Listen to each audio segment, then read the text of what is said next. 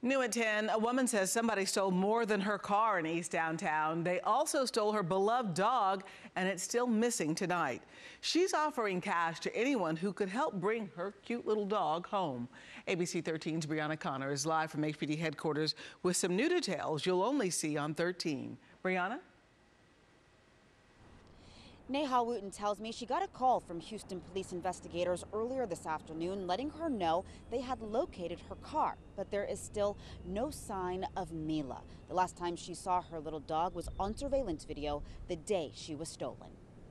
Just beelines it for the car, hops in, and just takes off. This surveillance video is one clue Neha Wooten has to help her and authorities find Mila, the little white dog seen in the passenger seat of a black Jaguar XF on Monday morning, while Wooten's husband ran into a convenience store off 59 in Runnels for a drink.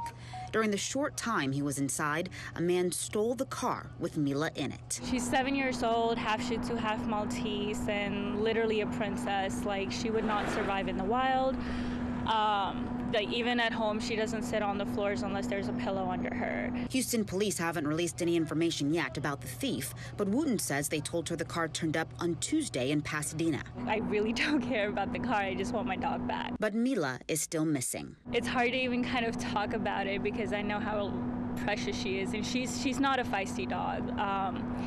She just, I don't know. I feel like she would just be very scared and very just vulnerable in unknown surroundings. She's never been away from family. Wooten says she searched for any sign of her dog in both Pasadena and Houston. She's offering a cash reward for anyone who can help her bring Mila home. No questions asked.